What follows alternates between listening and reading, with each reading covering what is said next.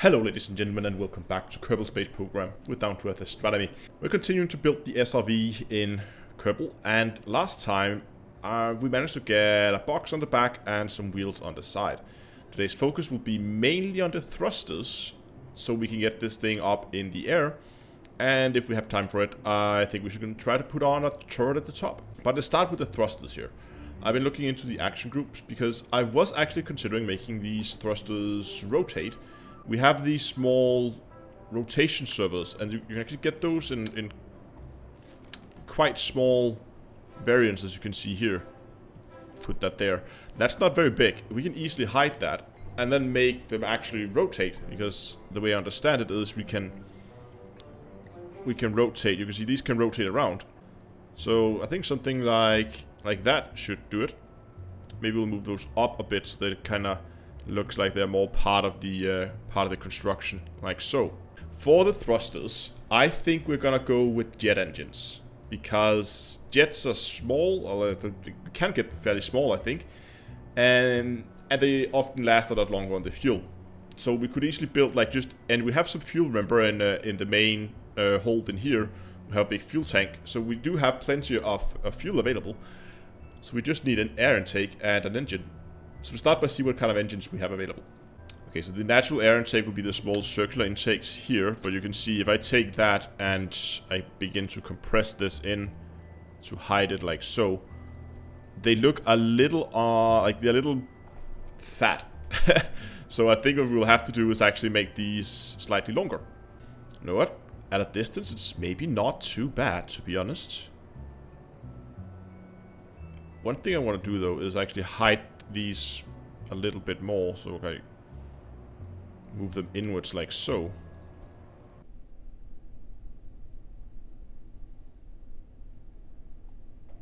Okay, seems like these are not what I was thought they were. These are more like servos that move to a specific angle. Maybe it's maybe these are what I'm looking for. Okay, other motors, take 2, I guess. Let's see what happens here. So brake. Oh, what happened? Oh, these are, of course, these engines here.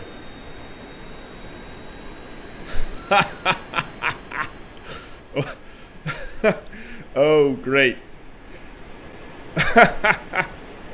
Okay, so the problem is, of course, these count as actual engines, and that means if we have, they have to be spinning at the, no.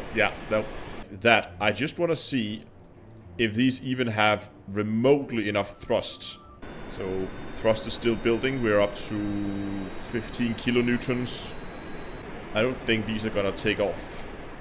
Okay, back to the drawing board.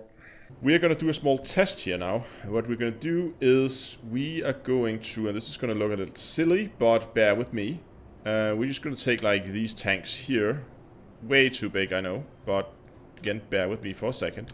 Put up some rocket engines here on the side, and the idea is I want to be able to see the thrust output for when this thing begins to take off. So 5, 8, 13, we're up in the area we were before. 18, 20 kilonewtons, 30, and this is of course from 2 engines. 50 kilonewtons, 60. 70, we're beginning to get some movement here. I can see the springs beginning to decompress at 72. And at around 80 we have liftoff. And the destroyed engines. 2 destroyed engines even. Okay, so now we can just quite simply take these, sort them by size, and then look at the thrust at sea level, the ASL thrust. And then just go through them and see when we hit something that can actually output in the vicinity of 80 kilonewtons of thrust. Okay, the first that I encounter is these Aerospike engines. That could be interesting. They can produce at sea level around 150 thrust. And then of course we have the Rapier engine, and if these are in air breathing mode, and we need to look at the stationary thrusts, because these are of course I think they utilize a lot of air, need a lot of air intakes. They need to be moving in order to actually work. They're way too big. Oh, okay, house of thrust, house of center of mass. We're not quite shooting through the center of mass right now, but that means we'll see if these engines, they can actually, we have 4 out here in the front, so there's a chance that they can compensate for the torque. Okay, let's put RCS and SAS on. Let's see how we're doing for thrust here. Okay, so I messed everything up right now just to try and run some fuel pipes directly out to those engines out there. Yeah, so now that one is actually spinning up. Okay. And of course it's now spinning out of control because they only have 1 engine running.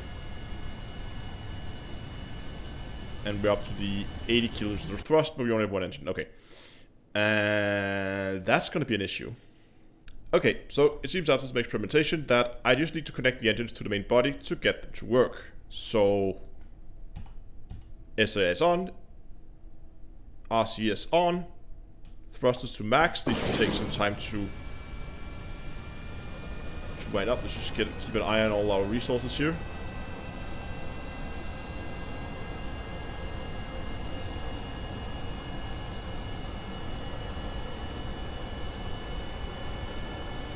Come on. Oh, no, no, no, no, no. Aww.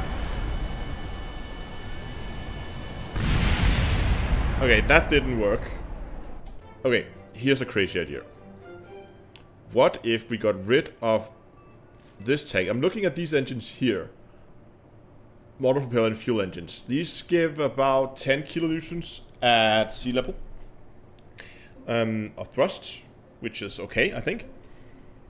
And if we just use those and we kind of like, we cheat a little bit, right? So here's what I have in mind. We've just put some engines out here, the ones we started with originally.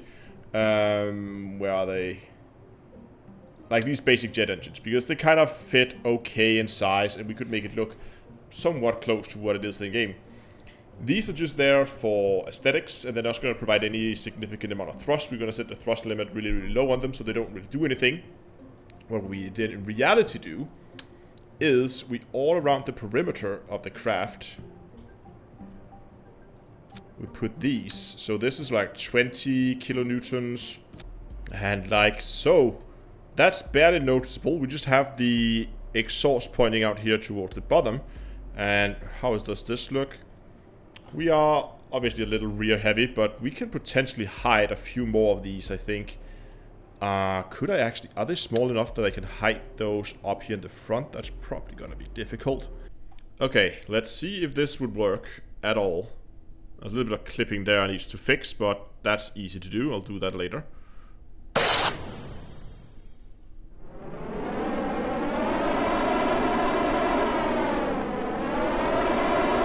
Well, they're working, but it seems like I do not have enough. Okay, here we go. Take 2. Let's get these things online.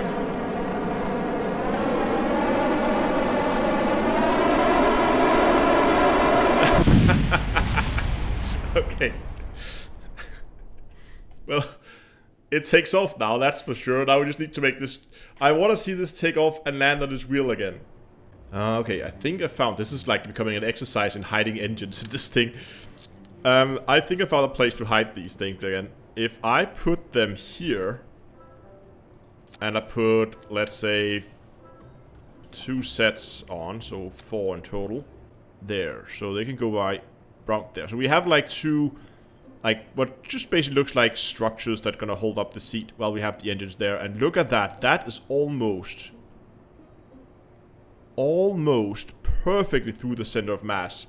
And of course, the closer our thrust vector is through the center of mass, the less work our RCS thrusters have to do to keep this thing from flipping over. We just have to be a little careful with our thrusts so we don't completely overpower our RCS. Okay, let's see what happens here. Oh, it goes off to the side. Why is RCS not taking over? Maybe because we have to be moving a bit.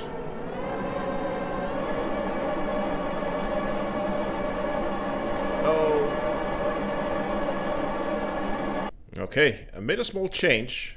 And it can't really be seen from the outside, but let's see if it makes any difference out here. Look at that! Look at that thing hover! And then slowly put it down again. Yes! Oh god! Okay, let's get this thing rolling. Down the runway.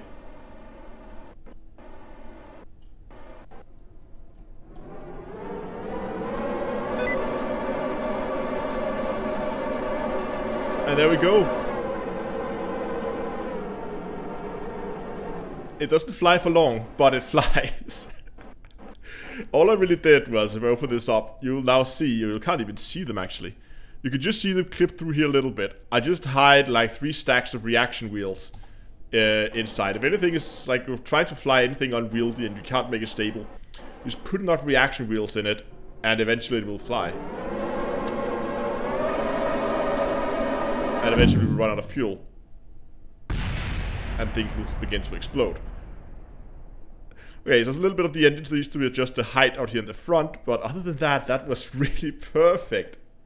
Okay, here we are, now with the engines on the side.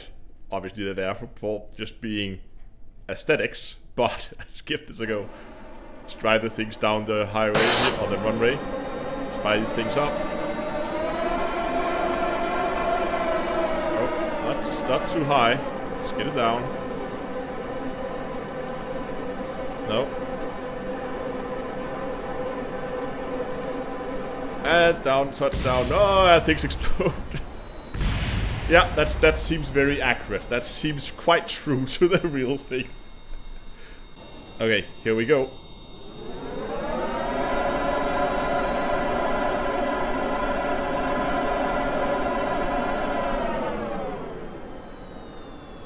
Well, we can get to the top, and we can also get over.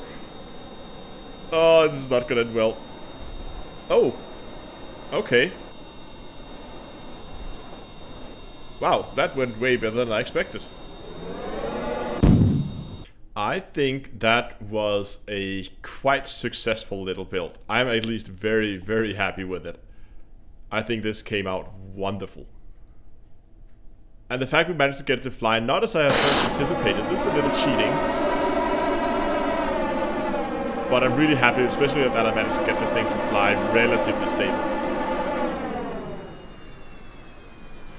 Anyway, I hope you like this little series. We didn't manage to get a turret on it. I'm not sure if we're going to do a video just for that. But at least I hope you like this series. If you want to see more Elite Dangerous stuff being built in Kerbal, do let me know in the comment section what you would like to see.